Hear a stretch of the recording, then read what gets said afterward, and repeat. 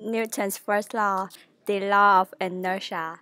An object at rest will stay at rest unless acted upon by an outside force. An object in motion will stay in motion unless acted upon by an outside force. The balls are currently at rest.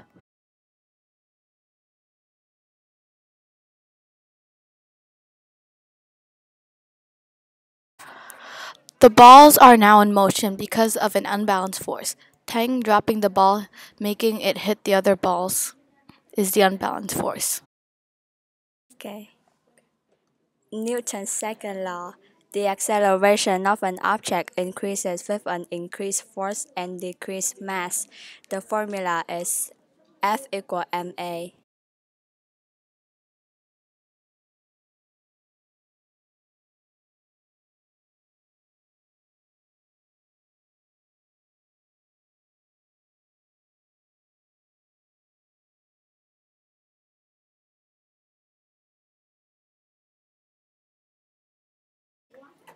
Newton's third law.